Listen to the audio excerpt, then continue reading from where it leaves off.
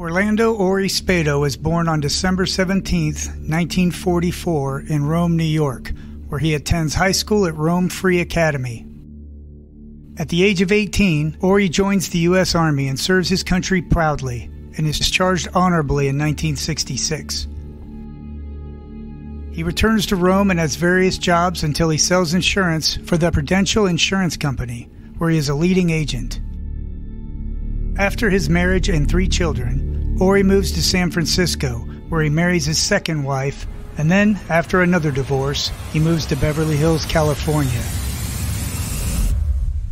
Here he becomes known as the Hollywood mob boss, enjoying a friendship with the legend underboss Sonny Franchise of the Colombo family for over 40 years, a friendship that remains to this day.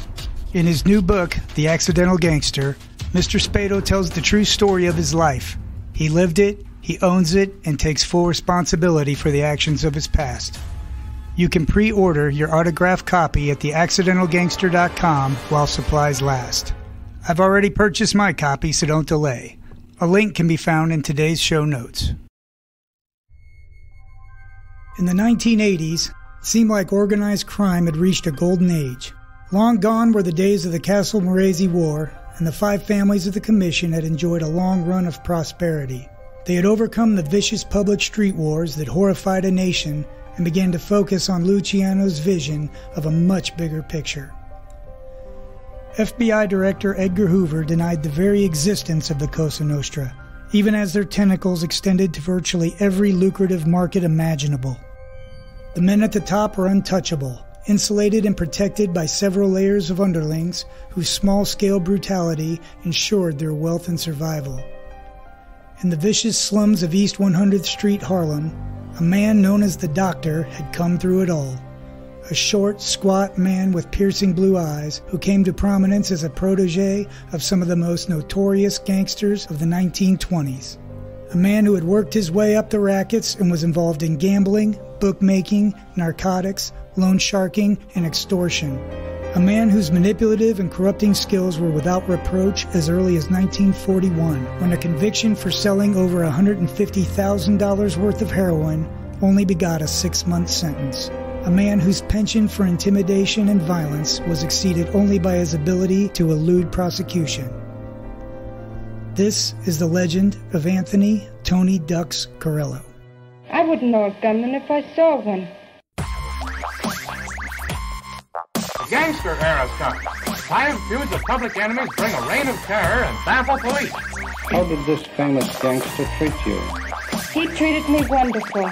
This is what I'm telling you, what I'm exposing. This is my doom. I can see him like standing in front of the butcher shop. They're like looking at this hot dog vendor.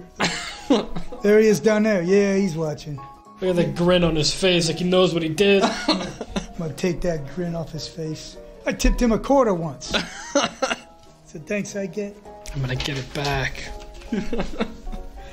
So the question remains, do you have to be killed to be a legendary gangster?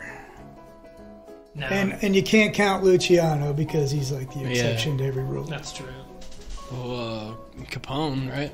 You're right, but Capone went out with a whimper. Well done, Zach. You killed that conversation. Never saw that movie about Capone. No, that came out this year. Which one? With Tom Hardy. It's about Al Capone, like at the end of his life. End of his life when he's like shitting himself, losing his mind, doesn't know who he is. Yeah. The FBI's watching him to see if he's faking it or not, and he is not faking. Yeah. So when it comes to Tony Ducks, I remembered that Fear City, and they showed him a lot in that and stuff. And he's a different kind of gangster. He wasn't flashy. You know, he looks like almost like Delaney did at the end. You know, he was just kind of putzing around town, and he's not the guy you would think if he bought a sandwich from you or something. He looks like a businessman. Like the pictures I've seen, he just looks like a regular guy, like an accountant or. Yep. Yeah, but not even a Wall Street business guy. No, just like a normal... Yeah, like a local accountant or something like that. Yeah, like a $20 shirt kind of guy. Yeah, so in Fear City, they went on about trying to bust these guys and the frustration of busting them. And this is where Rico came in, because they're chasing these guys around all the time, and they're following them, and they bust a guy, they bust a soldier, and so what? Now he's done.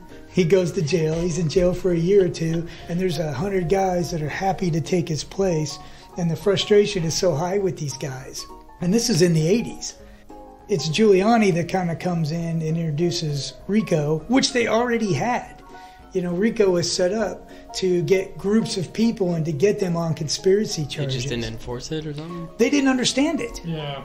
None of the cops understood it. And actually, in the Fear City, they have this huge meeting where this lawyer is explaining to them what Rico is and how it's supposed to be used. And then it's like the light comes on. Because they're like, you don't have to get him. You only have to prove that he's associated with him, that the money is changing hands, and there are conversations.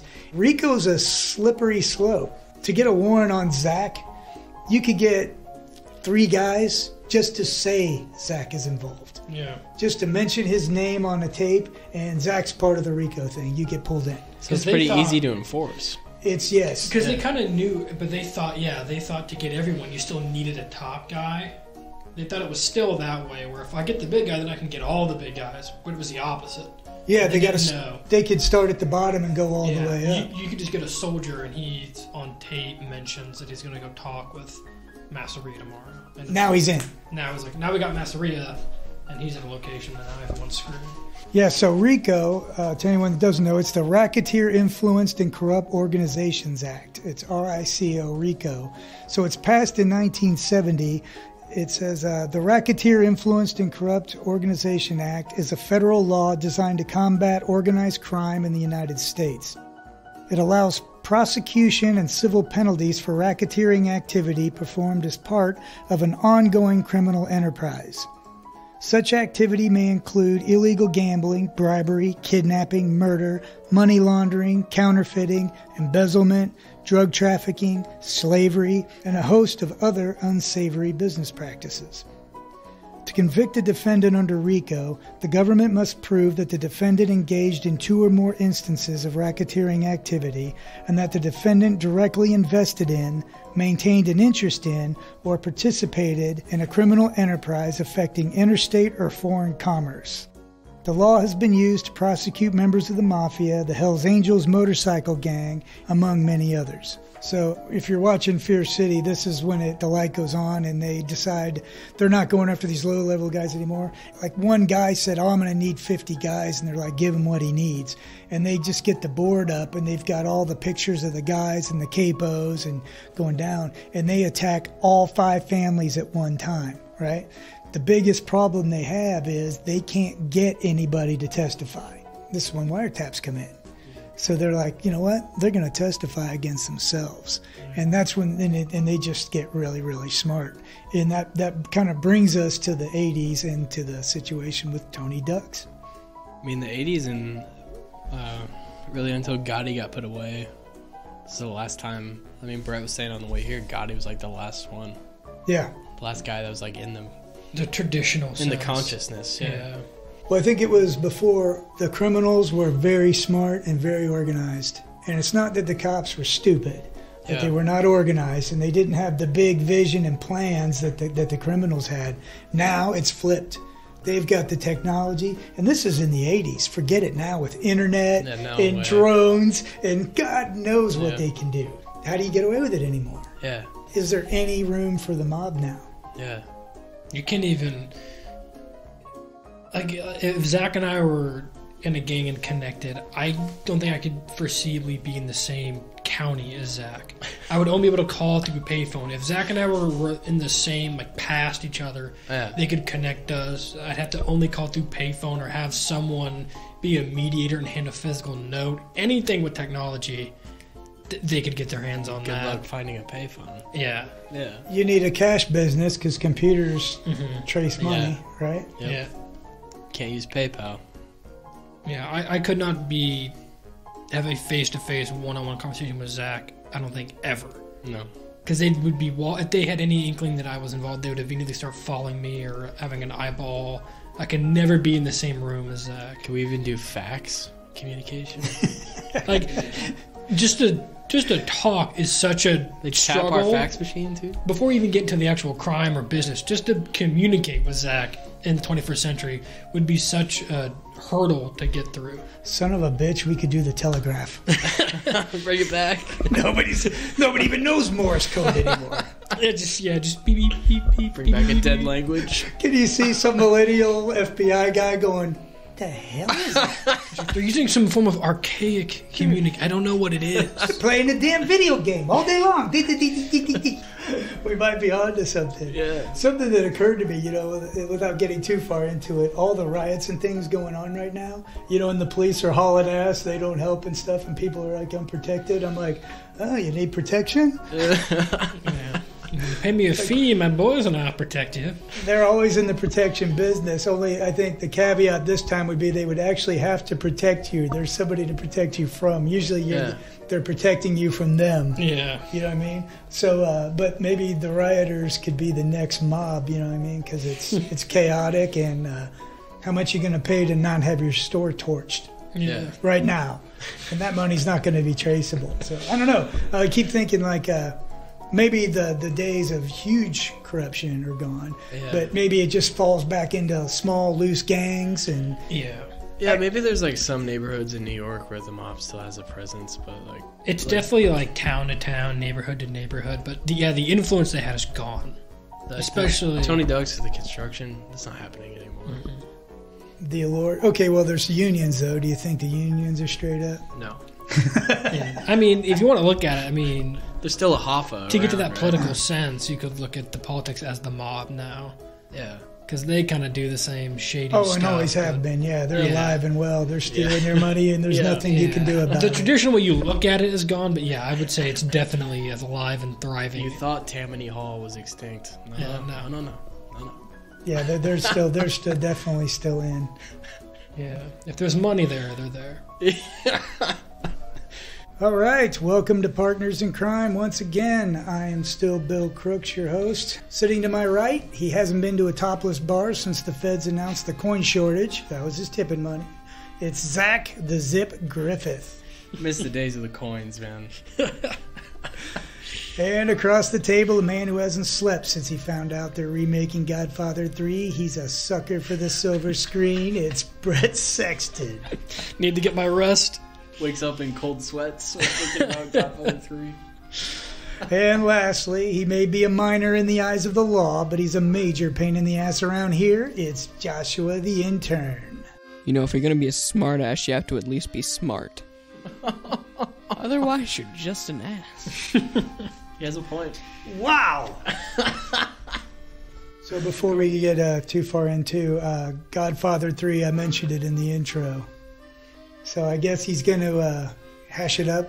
He said he's going to mix it up a little bit. It's I'm pretty sure it's true. It's a big on the Instagram gangster pages and stuff. Everybody's hot about it. Yeah. So what do you think of that, Brett? We're in the age of just redoing stuff. If you didn't get it right the first time, I guess they're going to let you redo it. I don't know. Justice League, Brett. Yeah. I'm excited because of how much I love The Godfather to see what a vision that he might not have gotten to fulfill would look like. But I mentioned earlier that gap was so long that I don't think Godfather 3 was ever going to be as successful as 1 and 2 because you waited so long. The fanfare's died down. The hype has died down. The fanfare might have literally died. Yeah. Some of those original older fans are not around to see any. Yeah, I was a kid. Yeah. So I still remember. But yeah, probably anybody that was my age now is dead. Yeah. I just don't get it. It was a guy like Coppola, nothing else to prove.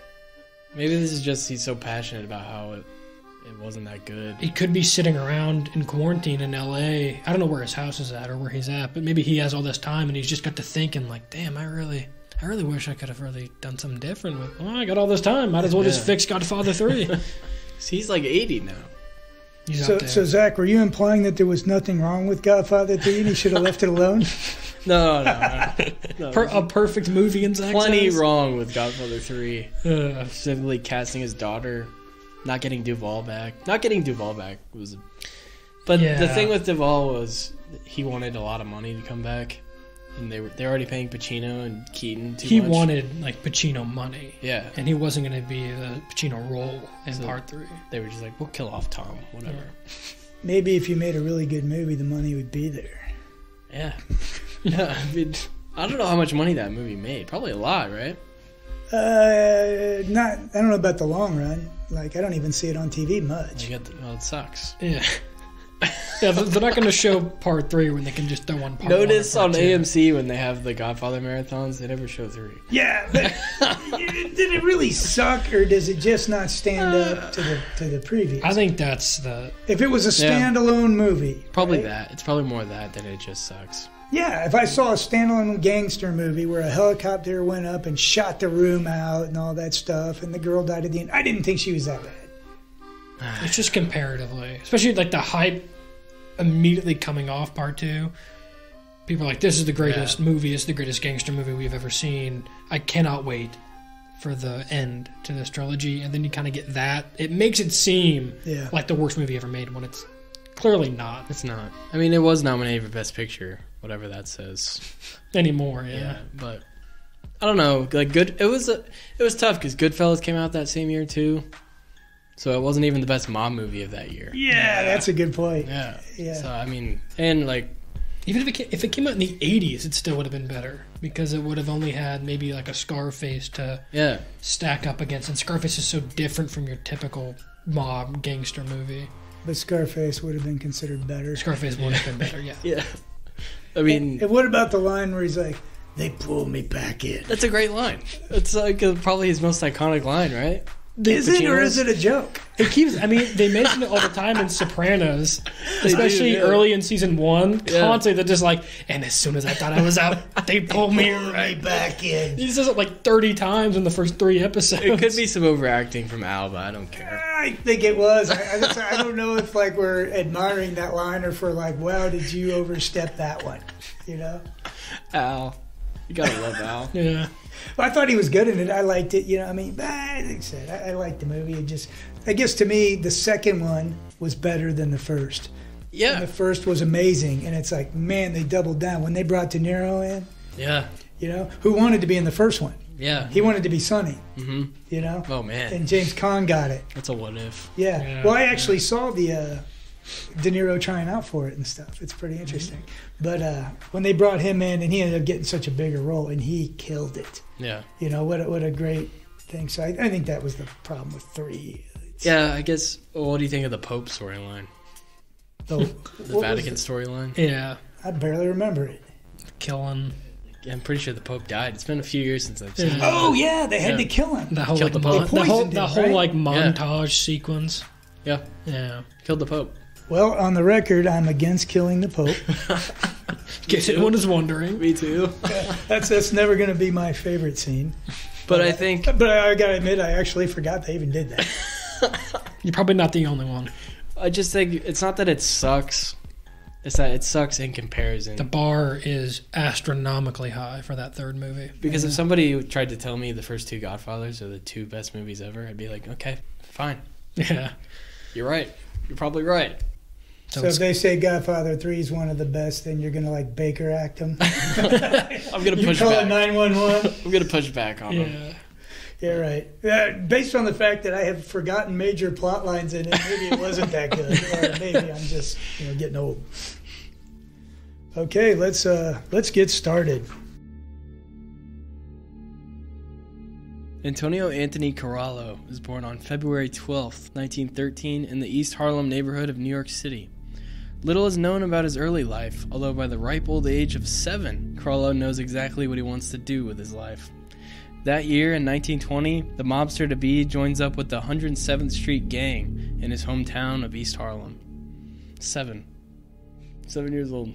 Knew what he wanted to do with his life. I want to be a gangster. How do you even get there? What went to wrong? That point at 7? What went wrong? Was his dad a gangster? I'm sure he thought about being a pirate. Well, I can't be a pirate, so might as well join the mob. We're in New York. You can't be a pirate. Be that other thing. Oh, mobster. Okay. Yeah, that. The 107th Street Gang is no stranger to up-and-coming hoodlums. Formed by American Mafia legends Tommy Lucchese and Lucky Luciano, the gang specialized in stealing wallets, burglarizing local stores, along with other illicit activities. Operating under the supervision and protection of Gaetano Tom Reyna, a Bronx East Harlem family boss, Corallo and company have little to no concern about running into trouble with rival gangs or law enforcement. One of Reyna's crowning achievements is an ice distribution racket that is extremely lucrative.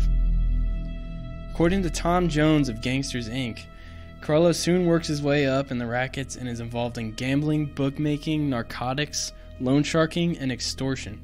A well-rounded portfolio for any budding gangster. His money-lending skills are legendary, and at one time he is known as a loan shark's loan shark. Corallo's first run-in with authorities comes at age 16 in 1929. He's charged with grand larceny but is never convicted for the crime. This will become the first in a long line of crimes that Corallo never faces the consequences for. Corallo is being brought up in a precarious time for organized crime. The leader of his gang, Reyna, is caught between a rock and a hard place in what is known as the Castellammarese War.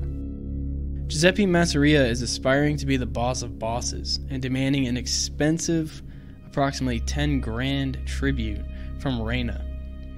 Reyna is not really in a position to do that and keep doing it, so he starts to reach out to Maranzano, the other huge pain in the ass of the Mustache Pete era.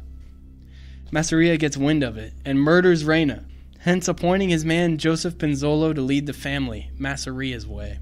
This goes unappreciated by up-and-comers Gaetano Gagliano and Gaetano Lucchese, who feel the gang is theirs to inherit and don't appreciate being sidestepped by an outsider. His name's not even Gaetano. Pinzolo takes charge of his adopted gang and predictably serves the underworld interests of Masseria over the well-being of the former Reyna gang members. To make matters worse, Pinzolo is reportedly a disagreeable sort, and his men soon grow to despise him. According to Luciano, as big a shit as Masseria was, he didn't hold a candle to Pinzolo. That guy was fatter, uglier, and dirtier than Masseria was on the worst day when the old bastard didn't take a bath, which was most of the time. Charlie might have been in a bad mood. Which, by the way, last week, when I went back and heard the podcast, I said some unkind things about Angela Lansbury. Oh, yep. I got nothing against her. I liked her. You know, I don't know what was wrong with me. And I was as happy as anyone when Chummy found love ahead of her prettier and more demure friends. I just want to get that on record.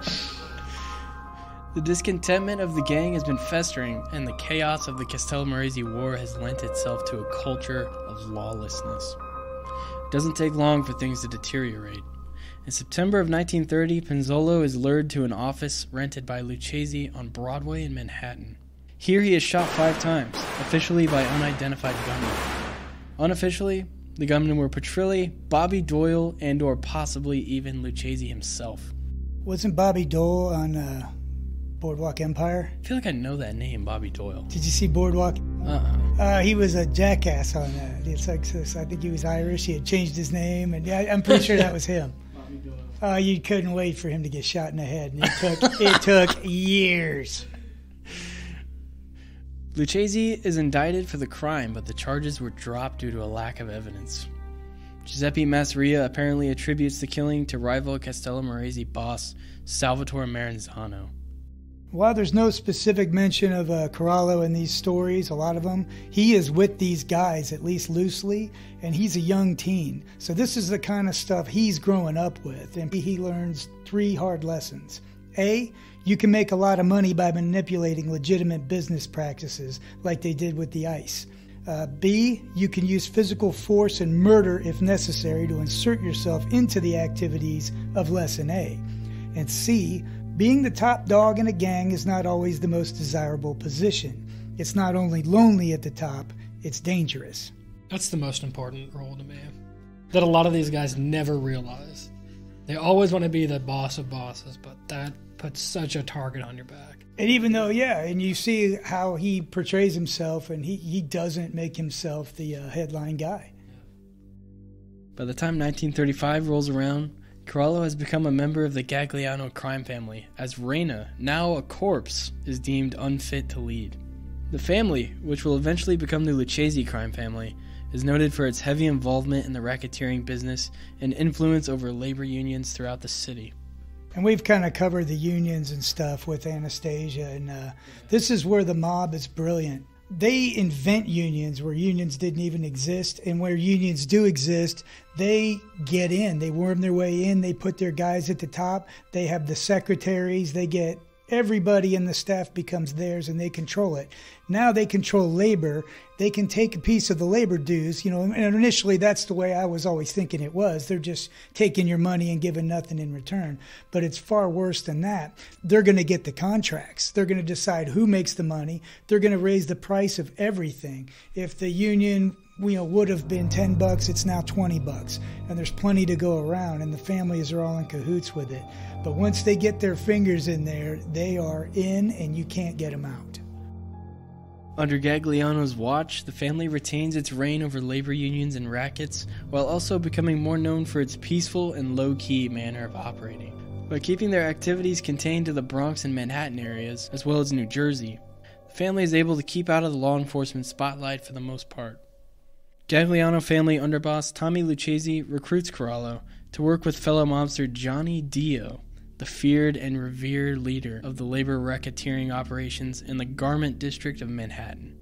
A foul-mouthed and terrifying man, Corallo is often used by Lucchese to enforce debtors into meeting payments and to resolve labor disputes. A really bad glare from Anthony Corallo was often all that was necessary.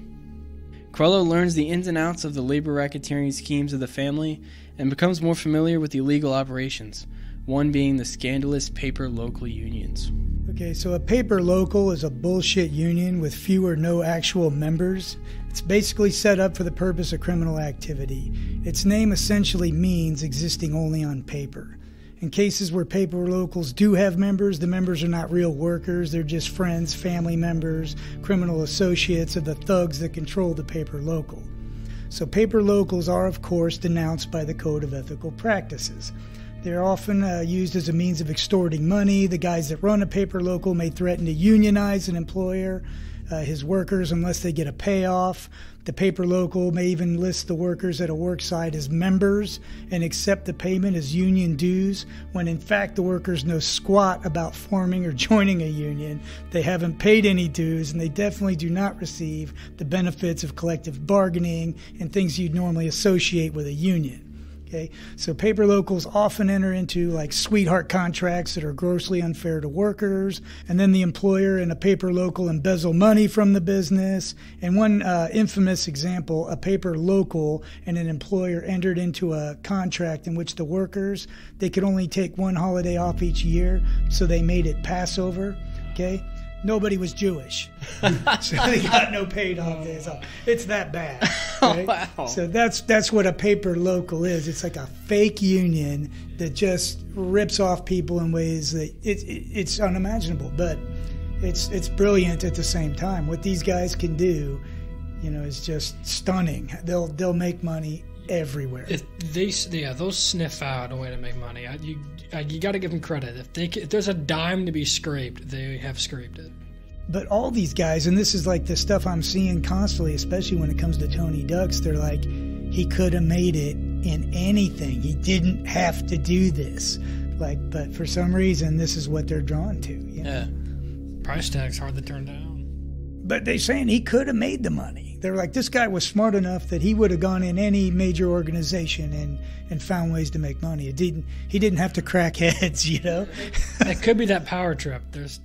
That's what it is. I mean, that's all it is. And the money. That fear, that power you can get in the mob is to walk into an establishment and everyone averts their eyes, or no one will say anything to you, cross you. And he's in it when he's 7. Yeah. So maybe he never even had a chance. They say he could have done anything, but when you're 7 and your brain is formed to that lifestyle, could you have done anything? I mean... Yeah, these are the guys you admire, I guess. Yeah, he wasn't looking up to bankers or accountants. He was looking up to mobsters. During the Teamsters paper local scandal, a crusading newspaper columnist named Victor Riesel championed the call to justice and paid a heavy price. At 3 a.m. on April 5th, 1956, Riesel is leaving a deli called Lindy's, presumably having completed an interview there. As he is exiting the establishment, ready to call it a night, he's approached by an unknown assailant. The assailant throws a vial of acid into Riesel's face as he steps outside. Damn, that must burn. The attack leaves the journalist permanently blind. The FBI later identifies Abraham Telvey as the assailant in August 1956, but by that time, Telvey is dead, having been murdered on July 28, 1956. Yeah, getting the acid burned in your face, I mean, it sounds like bacon frying, you feel for the guy. We'd help him, but we can't. This happened a long time ago, and it's nature's way. Telvey is paid $500 for the acid shower, right? Mm-hmm. But he soon realizes it was a bigger job than he bargained for. It's making the paper, it's drawing a bunch of heat. So he gets the bright idea to renegotiate. He demands an additional $50,000 for services already rendered. So the Lucchese family counters his offer by killing him. We paid you $500 and he comes back. You want 50 grand and we with raise you a 50,000. gunshot.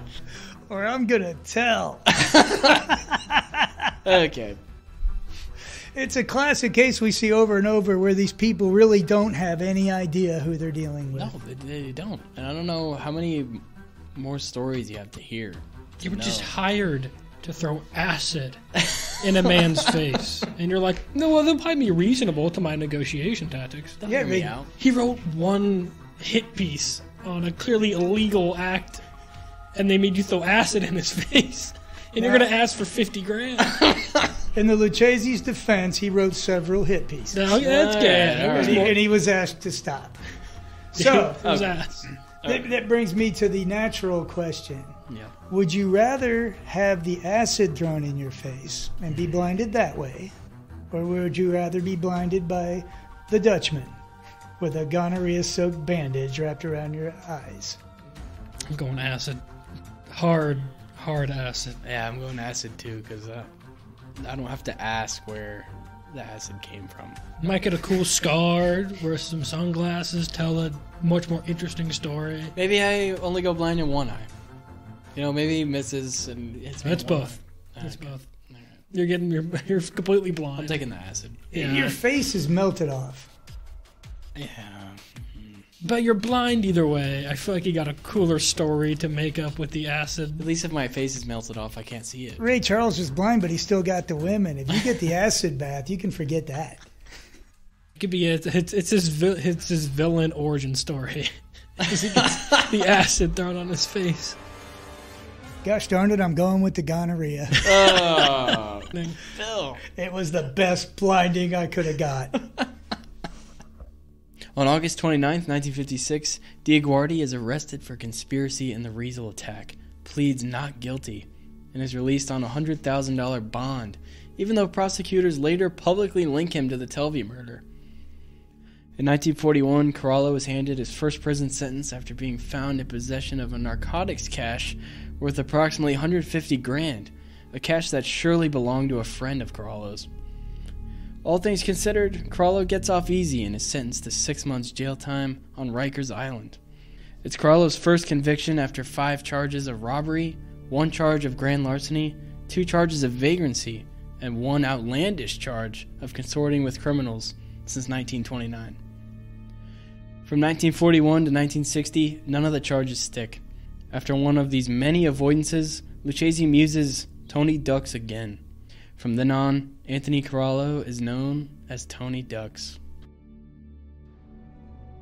In 1943, Corallo is impressively appointed as the capo regime of his own crew. Corallo is clearly heavily trusted within the family, as it is highly unusual for a man in his early 30s to be named capo. Corallo's first order of business is to move his headquarters from his native East Harlem to Queens. Together with Johnny Dio, Corallo controls 5 local chapters of the International Brotherhood of Teamsters. Using feeble paper locals to set up quote-unquote fair deals with trucking companies, Corallo and Dio seek to exploit the rank-and-file members of the chapter. The 2 gangsters also have their hands on the local chapters of the Conduit Workers Union, now known as the Communication Workers Union, the United Textile Workers Union, now called the Unite Here, and the Brotherhood of Painters and Decorators, now called the International Union of Painters and Allied Trades.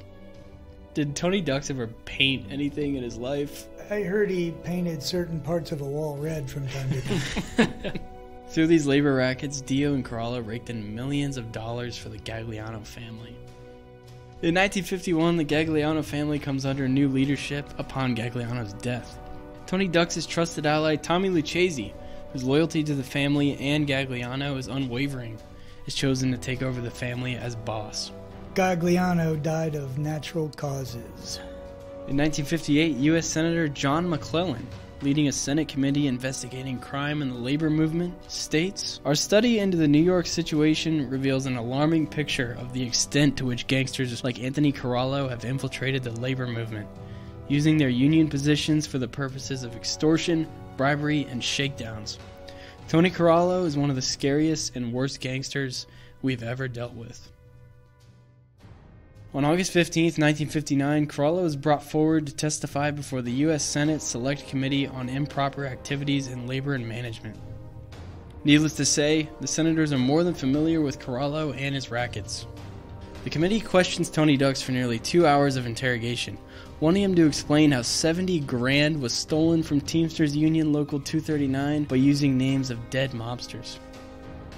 Like many of his fellow mobsters, Corallo refused to answer the good senator's questions, invoking the Fifth Amendment right an unbelievable 120 times during the testimony. So 60 times an hour he's invoking the Fifth Amendment. That must have been fun. At that point, it's just like a technicality. You're just asking the questions for the sake of it, because you know he's going to... Just to get it on the record. By like what? Is it by the 20th time where they're like, all right, let's just start rattling off the questions. Did you know this person? I plead the fifth. I plead the fifth. Yeah. I plead the fifth. Well, there's actually an interesting story behind that. I plead the fifth. 2 years later, in 1961, Tony Ducks is unable to avoid an indictment on charges of bribery. In an attempt to get a bankruptcy fraud charge against one of his associates dropped, Corallo tries to bribe New York Supreme Court Justice J. Vincent Coe and former U.S. Attorney Elliot Kanaher. On June 17th of the following year, Tony Ducks is convicted of bribery and sentenced to 2 years in state prison. Upon Corallo's release from prison, the reign of his friend Lucchese does not last long. The Don of the family died of a brain tumor in July '67, and by all accounts, Tony Ducks has been hand-picked by the late crime lord to take over operations. Only 5 months after ascending to the throne, Corallo is pinched on charges of receiving a kickback payment for the renovation of the Jerome Park Reservoir in the Bronx. Going down with Corallo on the charges is former City Water Commissioner James L. Marcus, who has been forced into business with Tony Ducks due to his loan sharking debts to the boss. On June 19th of the following year, Corallo is convicted on the bribery charges and sentenced to 3 years in federal prison, making this his second bribery conviction in 7 years. Speaking of going down with Tony Ducks, he also formed the International Union of Prison Rapists. No, he didn't. I'm just kidding. Oh, thank God. Jeez. Sorry, I had to throw that in. You said it like it was real. I sure did. Upon his imprisonment, interim control of the Lucchese family shifted over to Carmine Tramunti, who was later indicted in the French Connection case. Although short-lived, many historians have speculated as to whether or not Tramunti was only an acting boss, or rather, had taken Corallo's spot as official boss of the family. However, in 6 years' time, it wouldn't matter. In 1973, 3 years after Corallo's release from prison, Tramunti was put away for 15 years in a federal prison. With one swift motion of the law, Tony Ducks is now the undisputed boss of the Lucchese crime family. Almost immediately, Tony Ducks makes his move on the gravel industry, taking over various distribution areas around the city, including Long Island. It's through the gravel business that Corallo begins to take a stranglehold on the construction industry in New York City. Next, in a Tony Soprano-esque maneuver, Tony Ducks moves in on the garbage industry, forming a front business named the Private Sanitation Industry Association, with the help of union official Bernie Adelstein. Then, Corallo teams up with Lucchese family capo Paul Vario, who's the inspiration for Paulie Cicero in Goodfellas, to take more control and authority at John F. Kennedy International Airport. What better way to usher in the 1980s decade than by incriminating yourself? By using undercover informant Robert Kubeka, the owner of a Suffolk County garbage hauling business, the New York State Organized Crime Task Force gathers extensive essential evidence against Corallo as well as Salvatore Avellino, the right-hand man and chauffeur to Tony Ducks. Okay, so Robert Kubeka has a long story with the mob.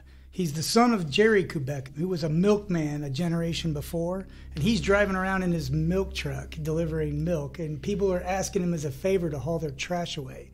He's like, yeah, I'll haul your trash. And he's doing it as a favor, right? Mm-hmm. So this is becoming a thing, and maybe they start paying him or whatever, and he starts to get a good thing going. This is way back in the day when the feds or somebody found out that he's putting trash in with his milk, and it's a no-no. So they shut him down, right? So people are like, well, damn, who's going to take my trash away? So he goes out and he buys like a fertilizer flatbed truck. And he's got a moonlighting business now delivering trash, taking trash away and stuff. And it takes off. He ends up getting more trucks, and he's expanding. He's getting into the trash business. Entrepreneur. Right. So Jerry soon learns that there are unions and organizations in place that are fixing the trash business, even way back then. So they start leaning on him for this and that, and he doesn't budge. He's often going to the police and reporting shakedowns, but then when they want him to be a witness or testify, he doesn't want to do anything like that. He knows better, right? He doesn't want to take on the mob. So he remains a little bit of a thorn in the side to the Gambino and the Lucchese family, somehow survives. They never do corrupt him, and they never take him down. So when he hits retirement age, he leaves the business to his son Robert, who recruits his brother-in-law Donald Barstow. And the boys inherit more than a trash business. They inherit a war with the criminal underworld. It's just as he's hanging the keys up on the wall, he goes, oh, and I should mention, you're in a massive underworld war with the Gambino and the Lucchese family. But it's your problem now. Good luck. I'd put that at the top of your list. With the change in leadership, Tony Ducks and company tried to intimidate the son out of the business, having failed abysmally with the father. Kubeka is subjected to extensive harassment and mockery at the hands of Corallo, but remains unwilling to participate in the mob-controlled waste hauling business. Some of Kubeka's trucks are damaged, fires are started in the company's dumpsters, and customers are warned that they themselves will become victims if they continue to use Kubeka's services. Robert complained to his family that he's being followed, that his men are being accosted and threatened, their parked cars vandalized when left outside the workplace. He begins to sleep over in the office and keep watch over the yard at nights. Fully aware that his father has been dealing with this problem for years, Robert is prepared to do more than complain about the problem. In 1980, Kubeka and Barstow sit down with a man named Dick Tenian, who is a special investigator for the Organized Crime Task Force of the State Attorney General's office. He is encouraging them to carry on with their business, even to expand it further, provoking the mob. He assures them that he's a professional, and that the two men will enjoy the protection of New York State if they agree to help. He further assures them that they are part of a larger team of informants, and that their names will never be released or used in a court of law. The two men go out as instructed, aggressively bidding for contracts with private and public utilities, and over the next 2 years they help produce evidence that allows the task force to get court permission for wiretaps and electronic bugs. These surveillances reveal the role of Salvatore Avellino Jr., whose name keeps popping up like a turd in a punch bowl. He's the president of Private Sanitation, runs a multi-million-dollar garbage business called Salem Sanitary Carting Company, and is also a capo in the Lucchese family. He's also the driver of one Tony Ducks Corallo. Finally, in the summer of 1983, Ducks and family try a different tactic. They try to buy them out, using a man named Fred Lomangino to approach them with the offer. The offer includes a mandatory 3% commission that is to be paid to Avellino. Lomangino assures them that if the buyout is rejected, they will ultimately meet with some unfortunate tragedy. The two men are not intimidated, feeling secure in the protection of law enforcement. In the fall of 1983, the state prosecutors prepare their case for a grand jury hearing, and the two Good Samaritans find that although their testimony will be secret, if it is to go to trial, they will have to appear as witnesses. They also discover that the network of informants Dick Tenian has in place are only themselves, and that there was never anyone else. In September 1984, The grand jury indicts 21 people and 16 carting companies on Long Island, alleging that the Gambino and Lucchese families are divvying up over $400,000 each year from the industry through extortion, restraint of trade, and brute force. According to federal sources, cash skimmed from the waste haulers is divided between the Lucchese family because they oversee the division of collection routes, and the Gambino family, who prevent labor problems through their control over unionized garbage workers. Among the defendants indicted are Avellino, Tony Ducks Corallo, and his underboss, Salvatore Santoro. From the New York Times article following Corallo's death. According to Ronald Goldstock, the former director of the New York State Organized Crime Task Force, who spent nearly a year listening to the secret tapes from Mr. Avellino's car, Mr. Corallo never really became acclimated to the flashier world of the mob that emerged in the late 80s. At the time he ascended, Mr. Goldstock said, bosses tended to be insulated, prison sentences were fairly minimal, and people who rose to his level were tested. They were trained and they were proven. But by the time the 80s rolled around, everything had changed. The new people didn't grow out of the gangs of Little Italy or Brooklyn. They were untested and untrained. According to federal wiretap transcripts, Mr. Avellino once told his boss that they were being followed in the car, probably because the authorities believed that Mr. Corallo controlled the toxic waste disposal industry. Mr. Corallo gave a simple response. "They're right," he said. Although unable to get close enough to Avellino himself, information gathered up by Quebeca persuades a judge to permit a wiretap on Avellino's home in New York. The wiretap does not prove to be as fruitful as the agents would have liked, but it does confirm that Avellino is in fact Corallo's trusted driver. Casually driving around the city discussing essential topics such as the internal structure of the Lucchese family, the history of the organization, and their relations with rival crime families, Corallo and company unwittingly supply authorities with all the information they'll need for an eventual indictment. Using an electronic surveillance device that was installed in Avellino's dashboard while he was enjoying a dinner dance with his wife, the New York State Organized Crime Task Force shares these incriminating conversations with federal prosecutors, leading to the infamous Mafia Commission trial. So this is where I'm going back to Fear City. And as we're studying this, it kind of clicks because I saw Fear City a while back. We talked about it way back, Anastasia. But when you're talking about the wiretaps and stuff, I'm like, wait a minute, I know this story. So I grabbed Joshua, the intern, with the remote control, and I'm having him like fast forward and stop and stuff as I'm kind of jotting the notes and stuff. So we get this whole story of the wiretap. So bear with me. So according to Frank O'Hara, who's on the Organized Crime Task Force, Avellino drives a black four-door Jaguar. He's considered the industry specialist in the garbage collection rackets. He's also the driver for Tony Ducks. The first obstacle in placing a bug in the Jaguar is convincing a judge to issue a warrant. This will require probable cause. Special Agent Lynn DeVecchio of the FBI rounds up some informants and asks them if Tony discusses family business with Avellino in the car. Multiple snitches allegedly say yes, and that's enough for the judge, right? So now they're going to place a bug in Avellino's car. But it's not as easy as it sounds. He is always in the car, or it is secured, if not guarded, all the time. Whatever they do, they're going to have to do it incredibly quiet and really, really fast. So their first move is they get an identical Jaguar to his. Wow. They go through the manual. They figure out possible places they could hook this up and hook it to the battery. Then they drive it around and they see how well it records in different things. Like they may fit it in one place good, but the fan is too loud or the engine's too loud and stuff. They figure out, it's like behind the dashboard, somewhere near the heater, they figure out is the perfect place, okay? So now they've got where it's going to go. They get a stopwatch and they get the best technicians and they got to practice getting in the car, taking out the dashboard, taking out the pieces, hooking up the thing, getting it back in, putting it back in, right? And they do it again and again and again and again until they've got this down. I don't know the exact time, but I want to say they can do it in about a minute and a half, a minute and 45 seconds. Done. They're out, right? So they get that going. It's like impossibly fast, okay? Okay, now they need the right moment. So they're following him around, and there's always somebody watching. I think it's about a week or 2 weeks they're following him around looking for the right time. So you mentioned this dinner dance thing. Yeah. So he goes there. It is pouring down rain, like just buckets, okay? And he's parked kind of far back because I guess he gets to this thing late. So he's parked a little bit far back, so this is kind of their time. He's parked inside a chain link parking lot, and the chain link fence is locked, right? Yeah. And two guys reportedly are standing. I've gotten two different accounts of this, but besides just Fear City, but two guys are standing kind of like in the patio area watching the car, okay? But then the rain just gets nuts. And two guys go, screw it, nobody's out here. Let's go in for a second. So they go in.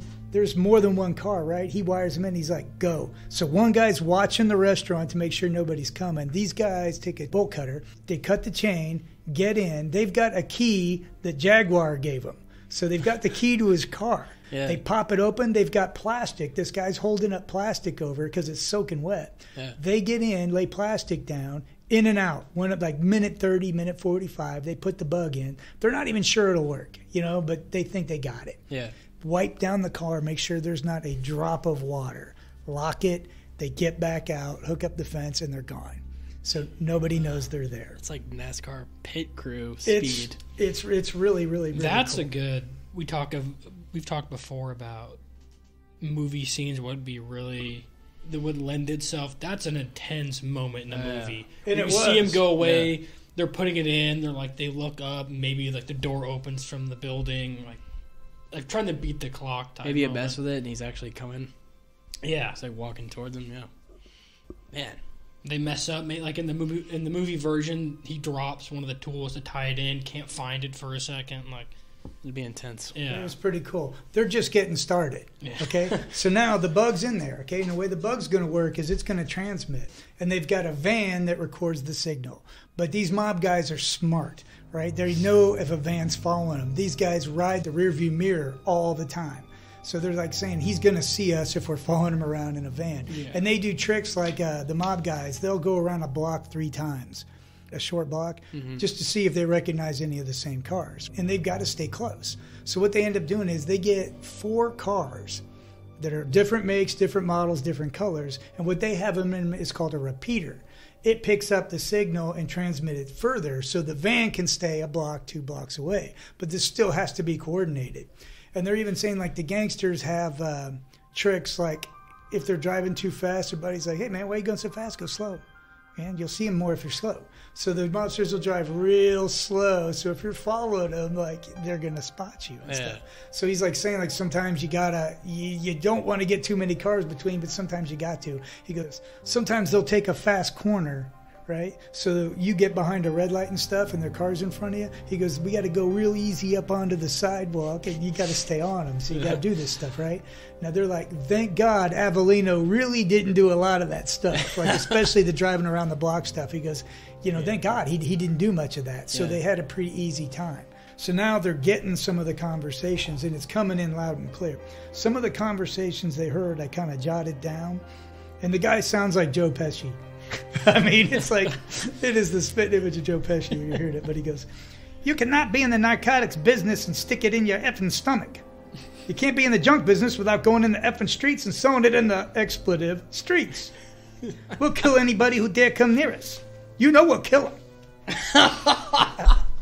And when we say break the guy's balls, we're here at 7 in the morning and we're breaking the guy's balls.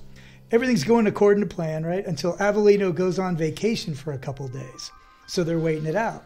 When he gets in his car, the car won't start. They've got this thing hooked to the battery. The bug killed the battery. So Avellino's like getting pissed off, and he's on the phone, and he's like, take this freaking thing back. You guys, there's an electrical problem. Tear this thing through, figure out what the hell's wrong, and fix it once and for all. The feds are like, oh, shit. Because they're taking it to their guys. They're not going to Midas. Right? I'm sure there's a mechanics union that they go to, right? So they don't know what to do. This flatbed tow truck comes. They take the Jag, right? Goes down. So they get a uniformed officer to pull over the tow truck. And it's intense. As luck will have it, the guy driving the tow truck has a suspended license. Right? So the cap's jacking him up and jacking him around while the technician sneaks up the back, gets in the Jag, and gets the bug out of the Jag. 45 seconds. Jeez. He's back out of the car. right? So I guess it's easier to take out. Yeah. Okay? So then it gets fixed. I'm sure the guys are like, there's nothing wrong with this car, man. He just let the battery die, whatever. So he gets the car back. Now they got to get the bug back in. This time it's easier.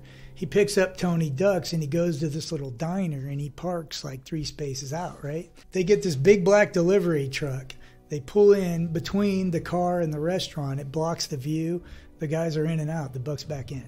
So they're back in. They get more conversations after that. He gets, when we control the men, we control the bosses even better now. Now they're even more effing afraid. They control the associations, the unions, the whole garbage industry. There's no competition. If someone didn't cooperate with the system, they get killed. Now when a guy steps out of line, you got the whip.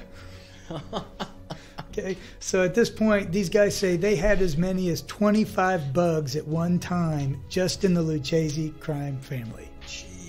And like all the work they go through, the repetition of the bug, praying a sliver of information gets left out. They're sitting there waiting, and they're just vomiting information, and they can't believe it, I'm sure, just eating it up, just writing everything down. They can't believe. Oh, and they're listening. There's people going around the clock. This lady was saying she listens over and over and over and has to and some of it's, you got to pick out what they're saying and stuff. She goes, it was her first time in this kind of line of work, and she's like, they did more creative use of the F word than I would have ever imagined in my life. I didn't even know it could be used that way in the ways they were using. Redefining the language. Yeah, but I bet when you're busted and they're showing you that there's like 3,500 pages of shit you said. Yeah. You're like, oh, I can't believe I said all that. The worst one you read was, we'll kill him. We will. Yeah. You know we're going to kill him. He knows it. I know it. You know it. He's a dead man. That's one of those, they say it in the courtroom and you just put your head down. You're just like, yeah, they got me. I can tell you, just when I edit this podcast, some of the shit we say, where I'm like, my God, we can't have that on here. Jeez. I can only imagine what these guys did. The lawyer of these mobsters, like when they're reading it verbatim in court, and the lawyer just is looking over. He's like, "What do you want me to do?" The lawyer just opens his briefcase and blows his own head off. He just starts putting all his notes back in the briefcase. He's like, "It's closed. The case is closed. I don't better know not get whacked over losing this case." Yeah, this is up to yourself. It's on you. Yeah, mob lawyer's too much stress for me. Yeah. No thanks. He's like, "Did you even try to not get yourself caught?" What was it, The Untouchables, when Capone just punches his lawyer at the end of it? He just jacks him right in the face. We'll kill him. We will. That's just damning. Now, the interesting thing about Fear City is when he's talking about meeting those informants and how discreet you got to be and stuff, he never once mentioned him by name. Wow. The charges are handed down on Corallo and other prominent members of the New York organized crime community, including Paul Castellano and Anthony Salerno, in a trial that lasts from February 1985 to November 1986. When the charges are delved out on February 25th of 86, Corallo is not arrested immediately as he's in the hospital. Upon his release, the cuffs are slapped on the Lucchese family Don, along with his underboss Salvatore Tom Mick Santoro and Christy Tick Fernari. Yeah, we were talking about those nicknames a little bit. That's not great. Not everybody gets blessed with a Teflon Don. No, that's a great one. Yeah, sometimes you get a bad nickname. Tom Mix. Remember when they used to call me the meat hook? Or Gunner? They still call me Gunner. Yeah. In the spring of 85, Robert Kubecka is getting so concerned for his and his family's safety that he writes into the task force demanding some assurances. A lawyer, George Bradlow, who replies on their behalf, states, "I can assure you that this office is most sensitive to such considerations and will continue, as it has in the past, to provide Mr. Kubecka with any appropriate protection, when and if the need arises." On October 6th, Robert calls in the office, speaking to Tenian's partner Alvin Jones, reporting that someone has rung him at the depot saying, "Watch out for your family and friends this weekend." While awaiting the commission trial, Tony Ducks holds a meeting at Fernari's home, where he arranges for either Vittorio Vicamuzzo, the capo of Fernari's old crew, or Fernari's aide-de-camp, Anthony Gaspipe Casso, to succeed him as Don. It's ultimately decided that Amuzo will take the reins of the Lucchese family. You know, if you know anything about gas-fired Casso, it's definitely went the right route picking the other guy. So the gas pipe would have lasted long. Didn't know it then, but made the right call. On November 19th, 86, Tony Ducks Corallo is found guilty of numerous racketeering charges and is sentenced to 100 years in prison, along with a hefty $240,000 fine. I'm sure after hearing the 100 years, the $240,000 doesn't register. According to Tom Jones of Gangsters Inc., August 10th, 1989 is sunny and warm even before the sun rises. Robert Kubeka and Donald Barstow are at their office in the red brick building as early as usual, and their 10 trucks are out on the road by 5:15 a.m. The friends are working in the office when 2 vehicles drive up and park quietly in the empty street. By now it's about 6 a.m., and 2 killers check their guns before walking coolly into the office building. They catch Donald Barstow in the hallway and blast him to death. In the small, cramped office with Kubeka, it doesn't go down so easily. Although he has a pistol, it's locked away in the office safe, but Robert wrestles with the 2 men and there is a massive struggle. Shots are fired wildly, bullets gouging into the office walls and ricocheting off the refrigerator standing in the corner. Furniture is overturned and files and papers are knocked to the floor. They leave Robert slumped over his desk, but in their haste to exit, they forget a black duffel bag containing 2 guns on the floor in the corner of the office. They also leave a pool of blood that is theirs, not Robert's. The mob has tried to intimidate him for 12 years without success, and even when they send their hired guns to eliminate him, Kubeka goes down fighting. The 2 men rush out of the building, and Barada follows Carmine Avellino, who takes them to a safe house, where they wait until it's clear for them to return to their respective homes, one of them badly injured. Although grievously injured himself, Robert is able to dial 911, telling the operator, "I've been shot. 2 people have been shot. Send help." When the police arrive, they find him still slumped across his desk. Rushed to Huntington Hospital, he is able to tell investigators that his attacker was a white man in his 40s before he dies later that morning of gunshot wounds. The killers had not realized that the other man was not Jerry Kubeka. He and his son had been the targets. The day after the killings, a newspaper report indicated that the authorities had urged the men to enter the witness protection program and change their identities. The source claimed that Donald had been offered every kind of aid in starting over again, but had refused. Another source close to the state task force claimed that somewhere, sometime, they were sure somebody in the mob would deal with the Kubekas.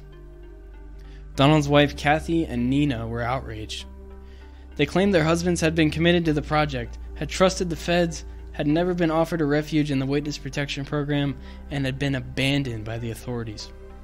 They took their grievances to court and the law agreed with them, and found the 2 men had been cast adrift by the law. In July 1998, Judge Leonard Silverman awarded the widows $10.8 million in damages. Dick Tenian, the OCTF supervisor who promised Robert and Donald all the protection in the world, died in April 2001. He was eulogized at the funeral as a pioneer in the investigation of organized crime. His partner, Alvin Jones, the man Robert spoke to the day before he was murdered, retired to Queens. When asked about the case, he simply said, "The deaths touched me very deeply. I've put it behind me." Jerry Kubeka, Robert's father, also died in 2001. On August 23, 2000, in a world often void of justice, Anthony Tony Ducks Corallo dies of natural causes at the Federal Medical Center in Springfield, Missouri, never getting what he certainly had coming. This concludes the legend of Anthony Tony Ducks Corallo. So, Kubeka, obviously it really sucks what happened to him. It's even worse, in my opinion, like, they're patting themselves on the back in Fear City. And I like the show. I don't want to be too hard on it. But as me and Joshua, the intern, are going through, we're looking for stuff to gather on Tony Ducks. There's no mention of these guys. And as I'm watching it, it can't be a second or 2 seconds, they show a TV clip when they're referring to mob violence. And I don't always take them for being 100% accurate, because they talk about how mob informers are killed and stuff, and they had a picture of Masseria. Like, he's holding the ace of spades and stuff. I'm like, that's not a mob informant and stuff. So they do a little shaky stuff, But they show a television of a news thing, and you could hear the news lady really quickly say a shooting at a trash thing, and I'm like, man, go back. So Joshua rewinds it. We watch it a few times, and I'm like, they're saying people are they're dragging bodies out of a trash thing. What's that? Because they haven't mentioned it, right? Yeah. So I get on, I start doing search engines for like, were trash workers shot in the 1980s? Guess who I find? Quebeca, right? And I'm like, this is the first I'm hearing of it. I'm like, they were shot? Like, he's an informant. And then I'm going back, like, they never mentioned this guy, and they never mentioned that he was killed, right? Yeah. So he got him the wiretaps, he trusted him, and he was killed, right? And he was totally betrayed by these guys. He was hung out to dry. So you would think, even in Fear City, as a freaking tribute to these guys, they would get some kind of, they were ignored again. And, you know, it was almost a slap in the face how this little 2-second blur happened in there. And I'm honestly stunned that we picked it up and discovered who they were and we got this whole story. Yeah. Like, once I start digging into it, you can imagine my elation when I find out Tom Jones wrote about it in 2010. And he wrote a really seething blog about it and calling everybody out on what bullshit it was. Yeah. You know? But I kind of feel like it was even insult to injury when they were left out of this again. Yeah. You know, I don't know. Maybe there was a lawsuit or something. You can't mention them, but they got screwed over. Yeah, and it seems like they're still getting screwed over. Yeah. And like I said, we've talked about this before. Like, you know, what was his name? Arnold Schuster. Yeah. Like, just go home. You know what I mean? And like, followed him home, right? Yeah. Yeah. Because it's, you know, like you said, and here you go. They do the right thing, and it just doesn't end well because you're not playing on a level playing field. No. You know, these mob guys you're dealing with are ruthless, they're scum, and I'm sorry, sometimes the law enforcement you're dealing with are just as ruthless and just as scummy. Yeah. And it makes you wonder, are they really out for justice? Are they out for right and wrong? Or is it a job, it's a career move, and they want to win? Yeah. And it seemed like in this case, it was more about we win than we do the right thing or we protect people. And it's even just one more note. In Fear City, they talk about the death of Castellano and how bad they feel about that. Because they're like, you know, we've been following for a long time. We've been dealing with this guy. We just meant for him to go to jail. And I really feel bad that, you know, but who the hell feels bad for the poor guy? What the hell with our informants? Yeah. Castellano, at least he's in the game. Yeah. Who the hell feels bad for these guys? And it's not like these guys were rats, you know, they weren't with the mob. No, they were victims. They were fighting back, defending their livelihoods. Yeah. They're not rats. I mean, and you do know, as long as these guys were on the case in the office, you know, some of them thought, imagine the press, like my name, I brought down so-and-so. I brought down this family. Tony Ducks. Yeah, and I'll use these people up to get there. Yeah, because that's part of it is like, yeah, we'll clean up the streets, but do the promotion, the people will adore me. My colleagues, I'll get such adoration if I bring down this big part of the mob. Or next thing you know, I'm the head of the FBI. Whatever the hell it is that gives them a thrill. They're always looking for their own avenue on their end. Yeah. But, you know, I feel bad about that, and I've put it behind me. I've felt bad. It's a different part of my life. You know, the deaths touch me very deeply, but it's in the past. It's in the past. Prefer not to think about it. Unbelievable. It's crazy too that we talk about the way these guys died. It's like spending 14 years in prison and then dying there. That's looked at as like, oh, he got out of it.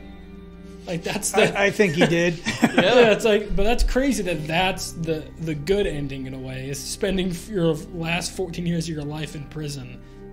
Yeah, but he died, you know, like in a comfortable bed with medicine and the hospital. Yeah, it's like it's either that or getting gunned down, getting a haircut, or having lunch and getting riddled with bullets. That's the better alternative in this life. Tony Ducks, I guess he technically ducked that one. Yeah, he ducked everything. Yeah, he ducked out nicely. Thinking about when he could have gone to prison. Yeah. When he could have gotten screwed over way, way earlier in his life. When he was bribing the Supreme Court judge. Yeah.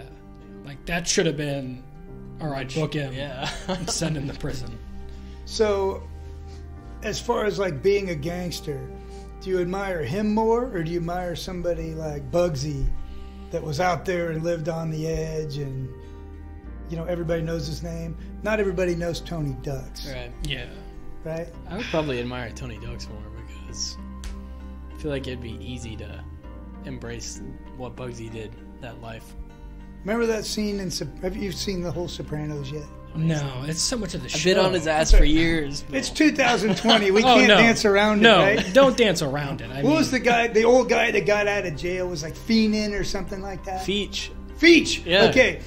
Feech Lamana gets out and he's like, he wants to get back in the rackets and stuff, and he's kind of stepping on Polly's area and stuff, and he's like, I was in jail and I kept my mouth shut, and it entitles me to a piece of the action, you know. And Polly says something to the face like, it entitles you to shit. Yeah. In my book, you get points for staying out of the joint. Yeah, it's weird to think, what do you admire more? The smart player who, when his back against the wall, he divulged a little bit to get a lesser sentence or survived, or the guy that stuck to the guns, kept his mouth shut, but died when he was 32 and was gunned down. But he never ratted on his friends, never worked with the feds. Because that lifestyle, we know, looking back, hindsight 2020, we know what they're signing up for. So is it better to look up to the guy that never ratted, or the person that kind of took a step back, tried to make the smartest move possible? I'm anti-rat, and I got to stay anti-rat. You know, you chose this life. You knew what it was. You know that you're either going to get shot or you're going to go to jail. So, hello, here it is. Time to go to jail. Yeah, I kind of lean that way. And it's a damn good reason not to get into this life. Yeah. You know what I mean? Yeah. There's a good podcast called Mob Talk, and these are the real deals. They're not some schmoes just talking about this shit. They're on the streets, and they know their shit. Mm-hmm. But, man, one of them was on there talking the other day, just like, it's a horrible life. I don't wish it on anybody. It sucks. And he was like, he was a rat that got out, or a foreman, or whatever, and stuff. But he was just like, every day he talked about... just having to sit in a bar all day long. He goes, when the boss is there, you got to be there, or you better have a damn good reason to leave. He goes, sometimes they're there for 4 days, and there ain't nothing happening, but there's some bug up his ass, and he's just going to make us all stay there. And, you know, and he's just talking. He goes, it's a miserable, miserable life. There's no reason to be in it. There's nothing in it for you. And just a horrible, horrible, horrible life. Yeah. You know, and if you start making enough money and become a quote-unquote player, now you're being bugged. Mm-hmm. Now you're being watched. Now you're being followed. So and you now can't you're ever being, relax. Stalked by everybody around you who wants a piece of what you got. Yeah, you can't ever relax. There's always those outliers of a Lucky Luciano, but that's the 1%. Yeah, I don't know who the next one is, but it seems like the best days for the mob are gone. They're gone. Very much so. Yeah. Coming back. All right, aren't we, little Miss Mary Sunshine? All right, I think it was a pretty good story. We didn't get to kill him in the end, but we killed somebody. Yeah. The good guys died. Yeah. Sorry he about didn't that. die, but there's plenty of death in the story. Yeah. And a blind man. A man gets blinded. Yeah, there you go. Acid attack. You got another blinding. Yeah. Yeah, there's a surprising amount of blinding in these things. Yeah. If you had listened to our previous pods and you were like, wow, that was pretty crazy. Someone got blinded that way. I wonder if someone else got that card. Well, there you go. Apparently, it just files under the category of shit happens. Yeah. But for what it's worth, the hit team that went after those guys turned out to be Rocco Vitulli, Frankie Pearl, Federico, and Avelina were all indicted on murder conspiracy. They pleaded down. They didn't go down for the murder. They pleaded down to nothing, something else. And that's it. All right.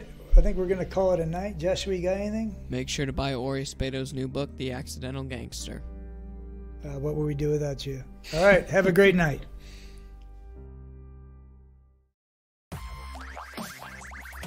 Thank you for listening to Partners in Crime. This week's episode is an adaptation of several different historical accounts. Music is courtesy of Kevin MacLeod. All sources and attribute links can be found in the show notes. If you enjoyed this episode, you can follow us on Facebook and Instagram at Partners in Crime Podcast. Links are in the show notes. If you didn't like the show, keep your mouth shut. No one likes a rat.